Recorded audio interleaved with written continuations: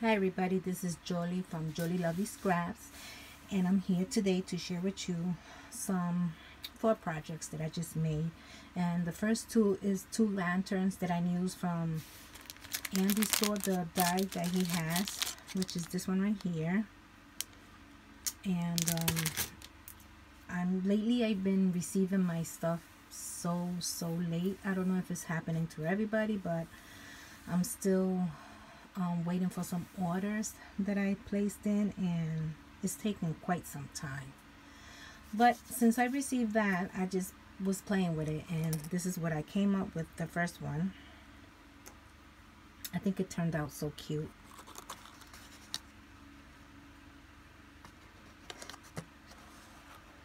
And for the windows, I just did vellum because I just was practicing how to put it together. I think it came out pretty cute. So this is my first one. But then for my second one, I made it as a mermaid theme, and I think it came out pretty nice. Look at this one. Then for the windows, I used acetate because I used one of the Polkadoodle dolls. And even though it's going to be hard to see, but this is... Look at her in the inside. And then for the hair, I put like little gems to her hair, and I put some shells, and I put some sequins in there. And this is the way the front looks. And then on the side, I think you can see her a little bit better.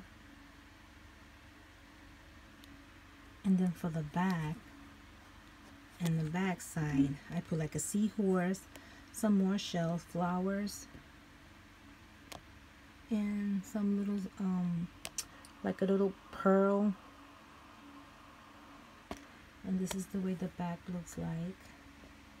I mean, if you would see it like in person, it looks nice. Definitely looks nice. But this one kind of took me a while because I was thinking how I'm going to put her in, how I'm going to glue her. But I think it turned out so pretty, guys. Let me know what you think. And this is my second one. And then for my other 2 projects, I did 2 mermaid cards. This is my first one. This was gifted to me, but I don't remember who. And I made this. This is a shaker one. I made this one as a shaker. The inside just left it plain for now. And this is the way the first one turned out. So this is my first card. Then for my second one, I did it this way. Now these are the dies that from Nicole, the new ones that she had created. So I used the die, and I used 1, 2, 3, 4. I think I used all of them, and I made her this way. This is the side, and this is the way the front looks like.